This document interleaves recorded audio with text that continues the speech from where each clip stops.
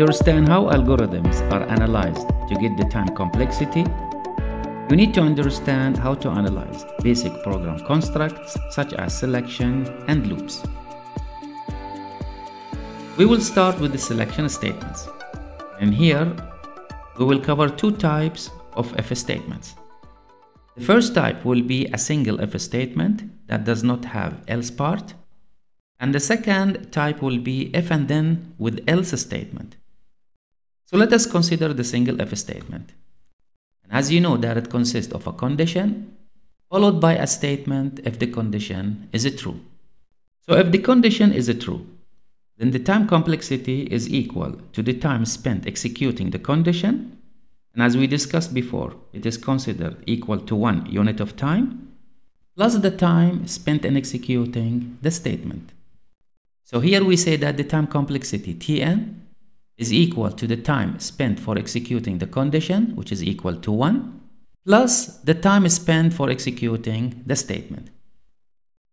And now for the condition, it is possible that it consists of a complex statement that consists of many operations. These operations might be addition, subtraction, multiplication, division, and so on. But all of these operations will be ignored, and the condition will be considered as one comparison statement that requires 1 unit of time. And now for the statement. It is possible that the statement also consists of another if and else, or maybe single if, or maybe a loop. So we need to analyze this part and find the time complexity for Ts of n. Now if the condition is false, then the time complexity will be only the time spent executing the condition and will be equal to 1. Now for the if then else statement, we have the condition, the statement P if the condition is true, and the statement Q if the condition is false. For the if then else statement, you need to find the time complexity of both the statements P and the Q, because according to the result of the condition, the time complexity is either equal to the time spent executing the statement P if the condition is true, or equal to the time spent executing the statement Q if the condition is false. But when analyzing the algorithm, you don't know which statement will be executed. That depends on the result of the condition. Therefore, you need to find the time complexity of both the statements P and Q, then select the maximum between them. So as a result, Tn is equal to the time for testing the condition plus the maximum time between the time of executing both the statements P and Q independently. Since you need to find the time complexity of both the statements P and Q, suppose you want to apply the quick analysis, then it is not necessary that the basic operation is the same when analyzing the statements P and Q. That depends on the content of both the statements. Let me give you an example. Consider the following algorithm. If the condition is true, then we have an assignment statement that has the multiplication operation, and we have a for loop that has a single assignment statement that has the addition operation. So where is the basic operation? The basic operation is the addition because it is executed more than the multiplication operation. Now if the condition is false, we have an assignment statement that has the addition operation, and we have a for loop that has a single assignment statement that consists of the multiplication operation. So what is the basic operation? The basic operation is the multiplication because it is executed more than the addition operation. After finishing from selection, now we turn our discussion to loops. To analyze loops, we will first consider single loops, then we will cover nested loops. We will start with a single for loop, and as you know, it consists of 3 parts. Initializing the loop variable, in our case here it is called I, testing for the condition to stop the loop, and finally incrementing the loop variable in every iteration. To find the number of iterations of the loop, we use summations. especially if the condition of the loop is depending on a value of a variable. So how to find such summations? Let us first begin reviewing the necessary formulas and rules of summations before we answer this question. In this for loop, the variable controlling the loop is I. For any loop, if the variable controlling the loop is increased or decreased by 1, we call it simple iterator. So I is a simple iterator. And as you know that inside the for loop we have a statement that is executed the number of times of the iterations of the for loop. So basically we need to count how many times S is executed, which is equal to the number of iterations of the for loop. So we can find this number by using summation, because you know that in the summation the variable is increased by 1. So we say that the running time is equal to the summation. The variable I will start from A, it ends at B, and we are adding unity for every value of I. And this is equal to 1 plus 1 plus 1 until the end. So this first one when I is equal to A, the second one when I is equal to A plus 1, and so on, the last one when I is equal to B. So the question is, how many times we are adding 1? The answer is simply equal to B minus A plus 1. B is the last value of I. A is the first value of I plus 1.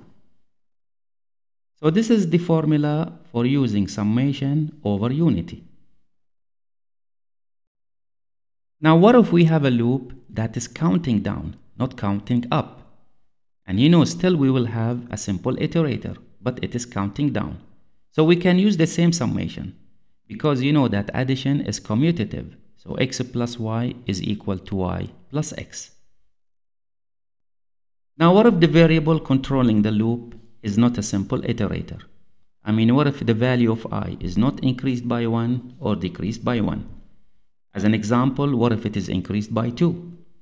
But this cannot happen if we have a for loop. It could happen if we have a while loop. So let us consider the following example.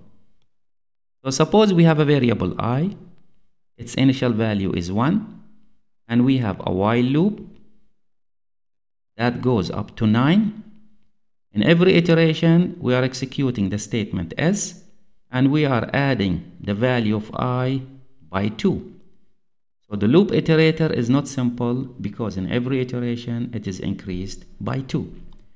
So how to find the number of iterations in this while loop?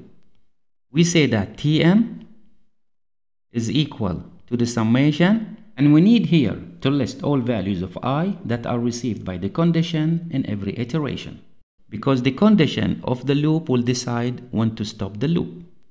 So in the beginning, the value of I is equal to 1. Then it will be equal to 3, because in the next iteration, the first value of I is 1 plus 2 is equal to 3. Next will be equal to 5, 7, and finally will be equal to 9, and the loop will stop. In every iteration, the statement S is executed once. So this summation is not a standard because it does not have an end value, and also the variable I is not increased by 1. But we can evaluate and find the answer of this summation. This is equal to 1 when I is equal to 1, plus 1 when I is equal to 3, plus 1 when I is equal to 5, and for the rest of values of I.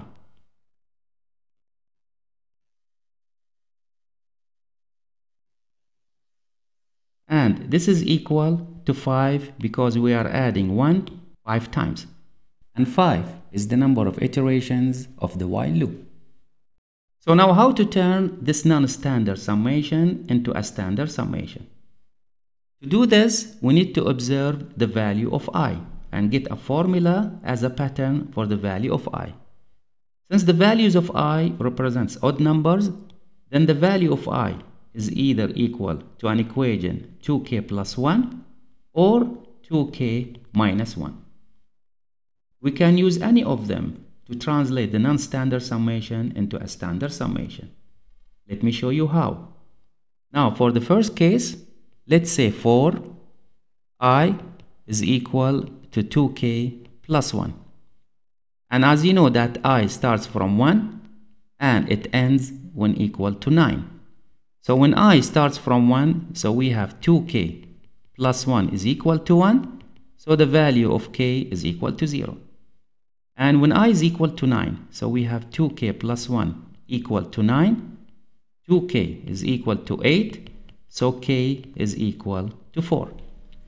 So we say that Tn is equal to the summation that starts from 0 up to 4. And we are executing this statement once in every iteration. So we have 1. And this is equal to 4 minus 0 plus 1, which is equal to 5, which is the same answer we have obtained with the non-standard summation. Now for I equal to 2k minus 1. So we say for I equal to 2k minus 1, I is equal to 1 and I is equal to 9. Solving for these two values, we have 2k minus 1 is equal to 1. So 2k is equal to, so k is equal to 1. And for 2k minus 1 equal to 9, we have 2k is equal to 10. So k is equal to 5. So Tn is equal to the summation that starts from 1 up to 5. And the statement S is executed once in every iteration. And this is equal to 5 minus 1 plus 1, which is equal to 5. And again, we have obtained the same answer. So what does the value of k represent? The value of k represents the number of iterations of the loop. So here we can conclude that k is the number of iterations of the loop. And the last thing for reviewing the summation is to consider the arithmetic and geometric summations.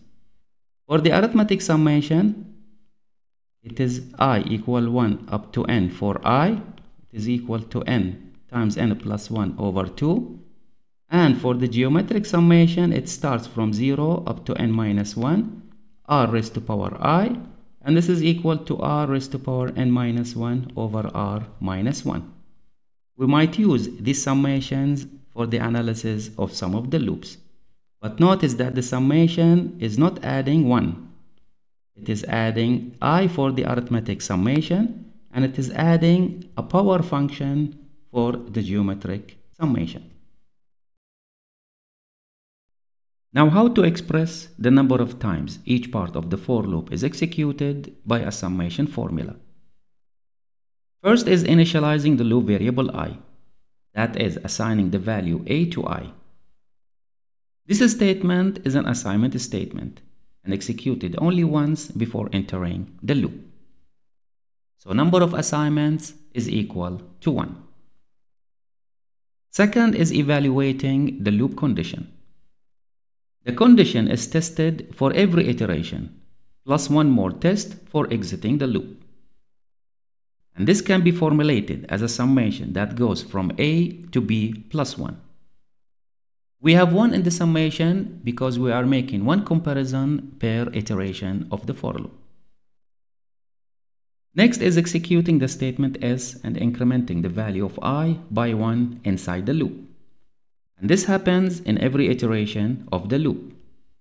Hence, number of times the statement S is executed can be formulated as a summation that goes from A to B, and we have 1 in the summation because the statement is assumed to be executed only once in every iteration.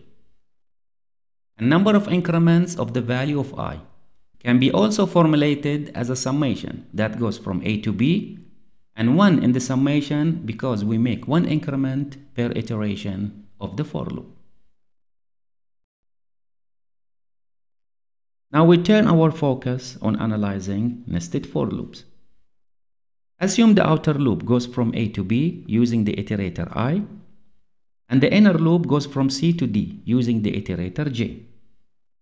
Similar to single for loop, for nested loops, every loop is formulated by a summation. I mean, if we have nested loops, then these loops are formulated as nested summations. Let us go over each part of these loops and formulate them by summations. First is counting the number of assignments. In the outer loop, it is executed only once, and in the inner loop, it is executed once for every iteration of the outer loop. Hence, the number of assignments is equal to 1 plus the summation of 1 that goes from A to B, that is the number of iterations of the outer loop. Second is counting the number of tests.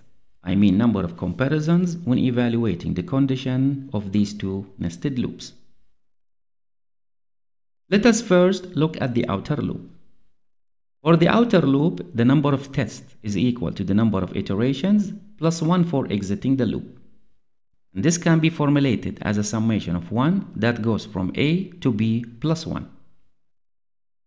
Now for the inner loop, its condition is tested in every iteration of the loop plus 1 for exiting the loop. And since this happens in every iteration of the outer loop, then the number of tests for the inner loop is formulated by nested summations.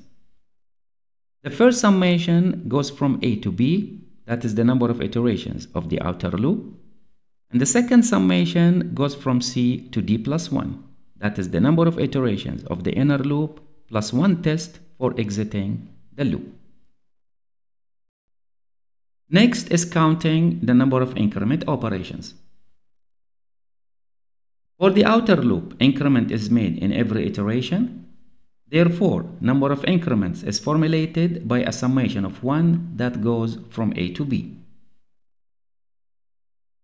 Now for the inner loop, increment is made in every iteration. This happens in every iteration of the outer loop. So the number of increment operations is formulated by nested summations. First summation goes from A to B, that is the number of iterations of the outer loop. Second summation goes from C to D, that is the number of iterations of the inner loop. Finally, since the statement S is executed the same number of times as the increment operation of the inner loop, then we can use the same summations for the number of increments of the inner loop as the number of times the statement S is executed. After understanding how to analyze the basic program constructs and how to formulate number of times loops are iterated by summations, we will give you in the next lesson some examples showing you how to evaluate these summations and get a formula in terms of the problem size that represents the efficiency of the algorithm.